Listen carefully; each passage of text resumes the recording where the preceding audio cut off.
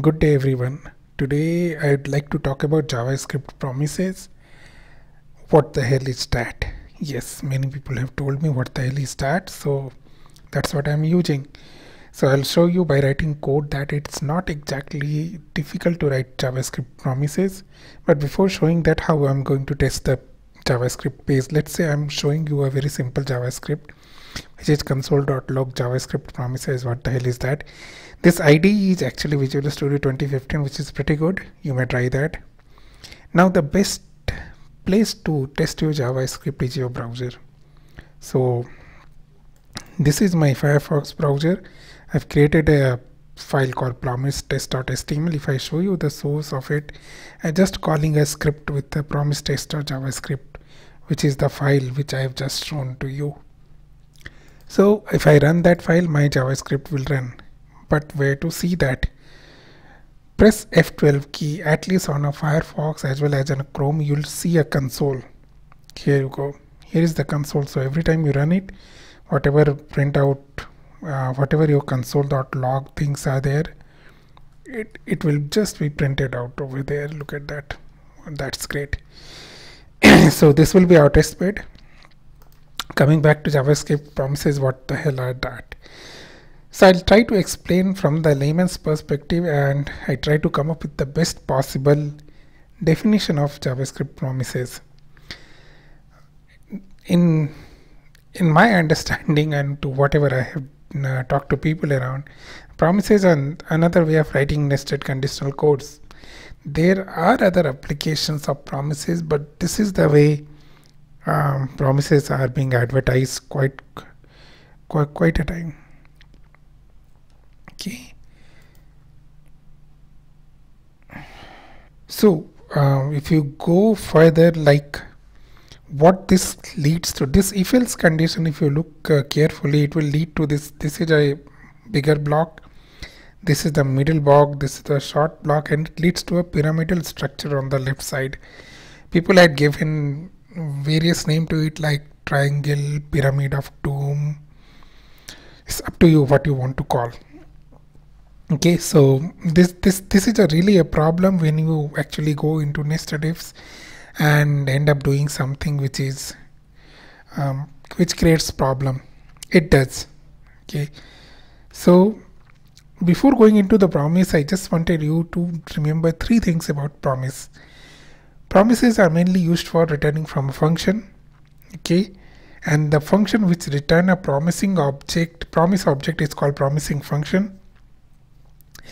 The promise object is created by giving two callbacks as an input parameter.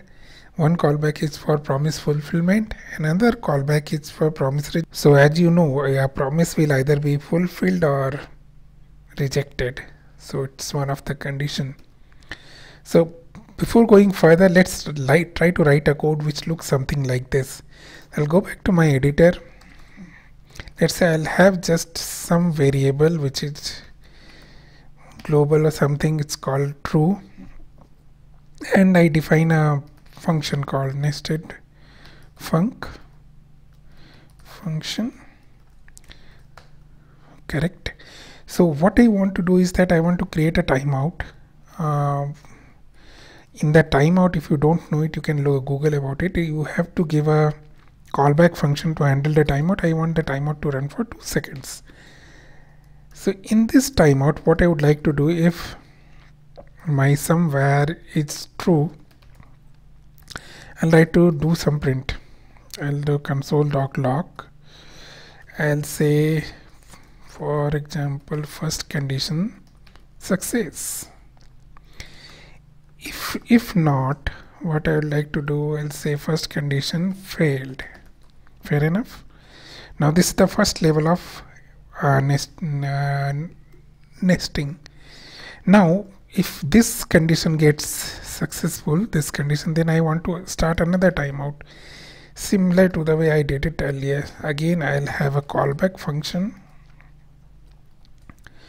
and I want to run it again for the same time, and inside this also I'll say if somewhere equal to true, then I'll say, again I'll try to say something like instead of first I'll say second condition is success, or if not I'll say second condition failed.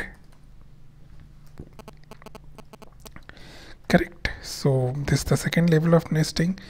Now as I want to go one more level, let's say do a set one more timeout. This is just for understanding. It's easy to understand this way. And again I do the timeout for 2 seconds and edit. What I will do again, I will put a if condition, if somewhere equal to true. I'll do third condition success, else I'll do okay. I just don't want to type it again and again, so console.third condition failed. And this is the problem of copy paste. Fair enough, this looks fine. And then what I would like to do is call this nested function. Let's go back to our browser and try to do it again. Call it. Yes, you can see this first condition success, second condition, third condition success, everything is success. Run it again. This initial 2 seconds later this came, 2 seconds later this came, and finally this came. Fair enough. So in the meantime, if you make it false here itself, then none of the condition will get success. In the 2 seconds itself you will get first condition failed, end of program. And if it is true here, and let's say you put some var equal to false over here, then if you run the program, first condition will be success, second condition will be failed, so on and so forth. Fair enough. Okay, now let's now go back to promises. We need to first create a very simple promise before you go further into detail into it. So for the time being, I'll just comment this portion. Okay, and let's create a promise function which I call p function.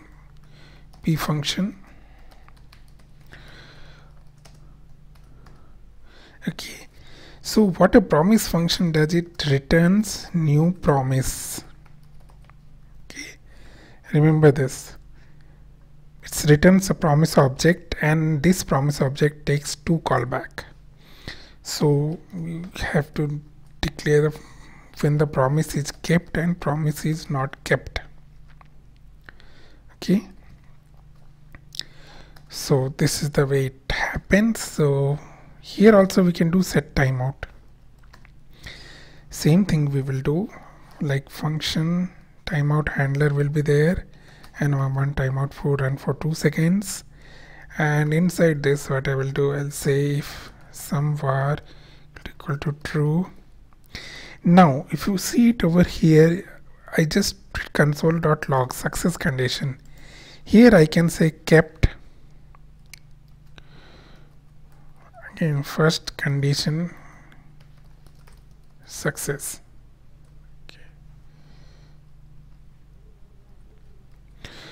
If that's not correct, I'll say not kept, first condition failed. So I'll put it like this, quotes, done. Okay, that's done.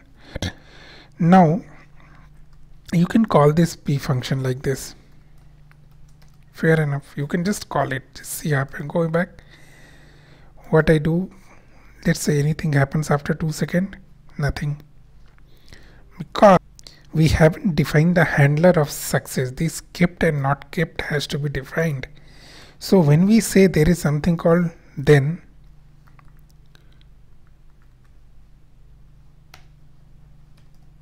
something is wrong over here. Wait. Sorry, I was trying to find out what happened, so turn out this spelling is bad. So what you do, if you call this function, you have to, there are 2 things you can do. You can call it with then you can define this function. it gives you a parameter called, well, let's take it message. Fine, just say console.log msg. And now for exception there is something called catch. So when promise are not kept, catch will be called. When promise is kept, then will be called. Again, define the callback function like this. Similar. Fair enough. Go to this, run it. Something should happen after 2 seconds. Yes, first condition success, because it calls then. Okay. Now if you make it false, the promise not kept will be called and it will go to catch area. Run it again. First condition failed. Fine. Now this is all about first if condition. So what about nesting if? There can be many ways it can be done, but I would like to do it in the similar way inside a function, the way it is being done over here, so that it's clear. So what I will do, I'll remove this. The best thing about promise is that it can be nested. So you are giving a promise over here, then do the same thing. Function message, okay, correct, came here, fine. You just do console dot log message, sorry, msg, fine. But here in the then we can also return a new promise. So you can very well copy this thing again over here and do the same thing. Okay, you can say okay, say instead of first you can say second condition success or second condition failed, right? Again you can do then for third level of nesting, you can again do function msg, okay, and in the function msg do console dot log msg, fine. And here you can again do the same thing,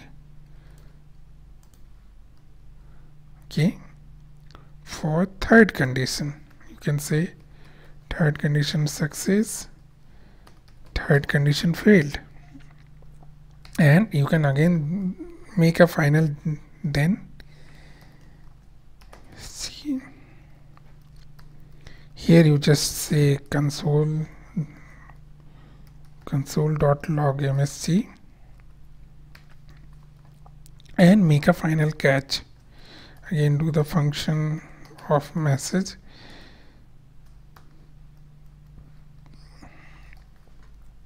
that's pretty much it. Now we are done with this promise function. We can just call this function as we called this nested function. Now run it. First condition failed. Okay, we have made it false. We may now make it back true. After 2 seconds, first success, second success, third success. Perfect. So see, we have just converted this if else into a set of promises. The thing is that there is no nesting like this. One functional block is independent from another functional block, and each then can return new promise, and it can again be denable. It's called denable. So the thing is that there are various permutation combination that can be done. One very important thing, there is only one catch block. Okay, something in if you need to write else for every if condition. Here only one catch block is enough, because let's say here it's true, go to second level and make some var equal to false. Now if we run it, we'll see the difference. First condition success, second condition fail, third is never executed. I mean, it's similar to the promise, like once your promise is failed, it will not go to the further denable things. I mean, once somebody doesn't keep your promise, you don't believe the person to be keeping the promise any longer. So there is only one exception handler which can handle any exception. You can even have different function signatures, so on and so forth. So we have already written the code something like this. We have already written the same code using promises. Functionality wise, no difference. Promise wise, there is a difference. Okay, because when we are actually doing some serious JavaScript programming, it helps, but it's up to you how good or bad is for you. But most of the people have found it very useful once they understood it. That's pretty much it about promises. And if you have any question, you can get in touch with me. My contacts are just coming on the screen. Also, you can visit 9lean in the GitHub and other places. 9lean.com. You'll get to some more information about code. Till then, have a good promising practice. Good day. Thanks for listening. If you like it, don't forget to press the like button. Thanks. Bye.